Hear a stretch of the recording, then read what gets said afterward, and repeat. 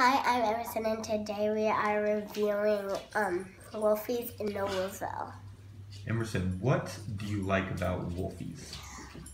When we go in and have a seat, we order our drinks. And then when we order our food, I like to get the mac and cheese. So do you always get mac and cheese when you go to restaurants? No, So not always. How come you get it at Wolfie's? Because I like the mac and cheese because it has like white cheddar on it. Uh-huh.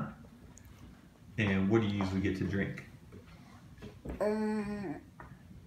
Coke. What else do you like about Wolfie's? Is there anything about the atmosphere, like inside or outside, that you like? I like outside to sit there on warm days because we get to look at our secret spot there, and there's a nice lake out there, and we could look at the nice water. Do you remember what other food is on the menu besides just macaroni and cheese? What else? Like the sides, only one side. What do they have for sides? Fruit and fries. Fries, nice. So do you think that other kids who live in Noblesville or near Noblesville should go to Wolfie's? Do you think that they would like it?